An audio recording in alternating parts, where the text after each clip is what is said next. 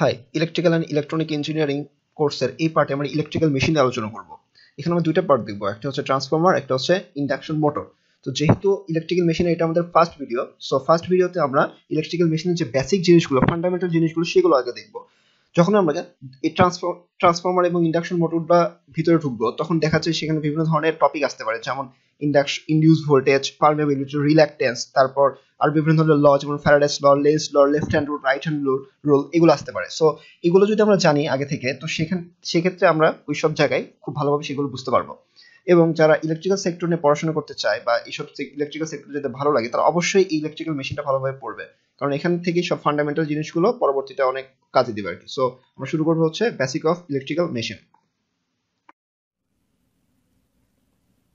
ওকে, তো electrical machine শুরু করতে যাচ্ছি। তো যেহেতু আমরা ইলেকট্রিক্যাল মেশিন পড়বো, তার মানে আমাদের অবশ্যই মেশিনের সংজ্ঞাটা জানতে হবে। তো মেশিনের সংজ্ঞাটা বলতে বেসিক্যালি বোঝা হচ্ছে ইলেকট্রোমেকানিক্যাল কনভার্সন, ঠিক আছে? মানে হচ্ছে ইলেকট্রিক্যাল এনার্জিকে যখন আমরা মেকানিক্যাল এনার্জিতে কনভার্ট করতে পারি, অথবা মেকানিক্যাল এনার্জিকে আমরা ইলেকট্রিক্যাল এনার্জিতে কনভার্ট করতে পারি, তাহলে সেটাকে যে ডিভাইসটা করতে পারবে সেটা হচ্ছে ইলেকট্রিক্যাল মেশিন বলবো, ঠিক আছে? So simple. আর কথা হচ্ছে যে তাহলে এখানে আমরা পড়বো হচ্ছে দুইটা, একটা ট্রান্সফরমার, একটা হচ্ছে ইন্ডাকশন মোটর। আচ্ছা, তো ইন্ডাকশন মোটরের কথায় আসি। হ্যাঁ, ইন্ডাকশন মোটর ইলেকট্রিক্যাল থেকে মেকানিক্যাল অথবা মেকানিক্যাল থেকে ইলেকট্রিক্যাল এনার্জিতে কনভার্ট করতে পারে, এটাকে আমরা ইলেকট্রিক্যাল মেশিন বলবো। তাহলে ট্রান্সফরমার কী করতে পারে, এবং এই যে আমাদের ইন্ডাকশন মোটর যেটা আছে এবং সেটা রোটেটিং হবে, ঠিক আছে? রোটেশন ঘটবে সেখানে, কিন্তু ট্রান্সফরমারের ক্ষেত্রে কোনো রোটেশন ঘটতেছে না। এবং ট্রান্সফরমার তাহলে সেজন্য যেহেতু রোটেশন ঘটবে না, সেজন্য বলা হচ্ছে স্ট্যাটিক, সেটা রোটেটিং করবে না, সেজন্য ট্রান্সফরমারকে আমরা বলবো স্ট্যাটিক ডিভাইস বা স্ট্যাটিক ইলেকট্রিক মেশিন বলবো। ওকে, সিম্পল একটা জিনিস আমরা শিখে নিলাম। এখন কথা হচ্ছে, ফার্স্ট অফ অল আমাদের বুঝতে হবে হচ্ছে ইনডিউস ভোল্টেজটা কি। প্রথমে আমরা ইনডিউস ভোল্টেজটা পড়বো।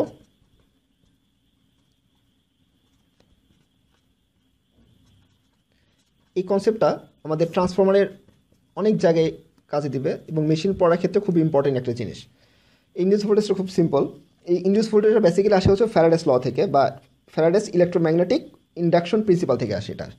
তো সেই জিনিসটা কি, যেমন সাপোজ এটা একটা কন্ডাক্টর ধরে নিলাম, এটা একটা তার, এবং এই কন্ডাক্টরের উপরে যদি আমরা ফ্লাক্স লিঙ্ক করতে পারি এবং সেই ফ্লাক্সটা যদি চেঞ্জ হয়, তার মানে কন্ডাক্টরের উপরে যদি আমরা ফ্লাক্সে চেঞ্জ করতে পারি, এখানে একটা কন্ডাক্টরের উপরে এভাবে যে টাইম সময়ের সাথে সাথে যদি আমরা ফ্লাক্সটাকে চেঞ্জ করতে পারি, তাহলে সেখানে একটা ভোল্টেজ উৎপন্ন হবে, সেখানে একটা ইনডিউস ভোল্টেজ উৎপন্ন হবে, ঠিক আছে? যেমন এটা একটা তার, এই তারের উপর দিয়ে যদি আমরা যে কোনোভাবে ফ্লাক্সে চেঞ্জ করতে পারি, ঠিক আছে?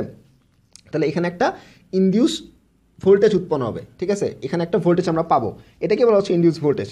তো আমাদের ইনডিউস ভোল্টেজ উৎপন্ন করতে দুইটা জিনিস প্রয়োজন। একটা জিনিস হচ্ছে কি, কন্ডাক্টর, দুই নাম্বার হচ্ছে আমাদের ফ্লাক্স।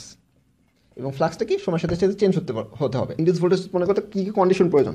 ফার্স্ট কন্ডিশন আমরা দেখে নেই। ফার্স্ট কন্ডিশন হইতে পারে যে আমরা এই কন্ডাক্টরটাকে স্থির রাখছি, কন্ডাক্টরটা চেঞ্জ করবো না, কন্ডাক্টর এভাবেই সুন্দরভাবে থাকবে, নট মুভেবল। কি মুভ করবে, শুধু চেঞ্জ করবো হচ্ছে ফ্লাক্স। এভাবে সময়ের সাথে সাথে ফ্লাক্স যে কোনোভাবে হতে পারে, হাত দিয়ে নড়াই হতে পারে, দুইটা ম্যাগনেট নিয়ে হাত নড়াতে পারি, অথবা যে কোনো পদ্ধতিতে করলেই হলো, এটা কথা হচ্ছে একটাই। এবং যদি ফ্লাক্সে চেঞ্জ করতে পারি, তাহলে সেখানে একটা ইনডিউস ভোল্টেজ উৎপন্ন হয়ে যাবে। সেটা হচ্ছে, তাহলে আমাদের ফার্স্ট কন্ডিশন দেখলাম হচ্ছে কন্ডাক্টরটি আমাদের স্টেশনারি রয়েছে, মানে কন্ডাক্টরটা স্থির রয়েছে, ঠিক আছে? তাহলে দুই নম্বর কন্ডিশন কী হতে পারে, কন্ডাক্টরটা চেঞ্জ করবো কিন্তু ফ্লাক্সটাকে ফিক্সড রাখবো। সাপোজ এখানে ম্যাগনেট রাখছি, ম্যাগনেটের এই পাশে নর্থ পোল, এ পাশে সাউথ পোল আছে, ঠিক আছে? এখন এই নর্থ এবং সাউথ পোলের মাঝখানে যদি আমরা এইভাবে কলমটাকে চেঞ্জ করি, অর্থাৎ কন্ডাক্টরটাকে আমরা চেঞ্জ করতে পারি, তার মানে এখানে ফ্লাক্সটা স্টেশনারি এবং কন্ডাক্টরটা মুভেবল, তাহলে সেখানে একটা এই তারের মধ্যে আমরা একটা ইনডিউস ভোল্টেজ পাবো, ঠিক আছে? আরেকটা পদ্ধতি কী হতে পারে, এই ফ্লাক্স এবং এই কন্ডাক্টর দুইটাকে আমরা চেঞ্জ করতে পারি। তাহলে ফ্লাক্স এবং কন্ডাক্টর দুইটাকে যখন আমরা চেঞ্জ করবো, তখন সেখানে আমাদের একটা ইনডিউস ভোল্টেজ আমরা সেখানে ক্রিয়েট করতে পারবো, ঠিক আছে? সো সিম্পল একটা জিনিস। তো ফ্লাক্স যে চেঞ্জ হচ্ছে, এই